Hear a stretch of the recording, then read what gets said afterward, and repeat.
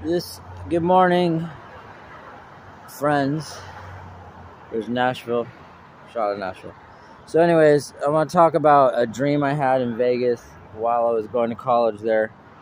The dream was about soullessness. It's about the crane must go on, the machine must go on, the monster must go on, creating bigger and bigger buildings and bigger monstrous builds at the expense of humanity. A man was cut in half in my dream, and the monster didn't care. So that God was telling me in this dream that the machine of ambition created by man does not care about man. It cares about making bigger things, making bigger money, making bigger profits.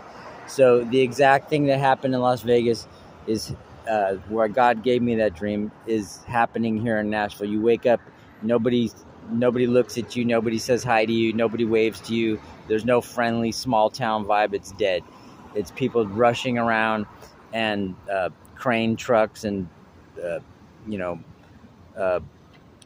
cement trucks. It's just a machine. It's becoming a machine. It's as the Hawaiians say, haulo. No. Haole means soulless in Hawaiian. So Nashville's losing its soul. There's still some soul here. There's musicians here. As a whole, it's becoming a monstrous build. So that was my dream. That was God speaking to me in my dream. And that's how I feel that Nashville is becoming, or any major city for that matter. But if you, like Jesus says, you can't lose your soul. If you gain the whole world and lose your soul, you can't lose your soul. When a small town loses its soul, becomes a big city, it's losing its care for humanity. Doesn't care if people die when they're building stuff. The core of a small town is to care for people.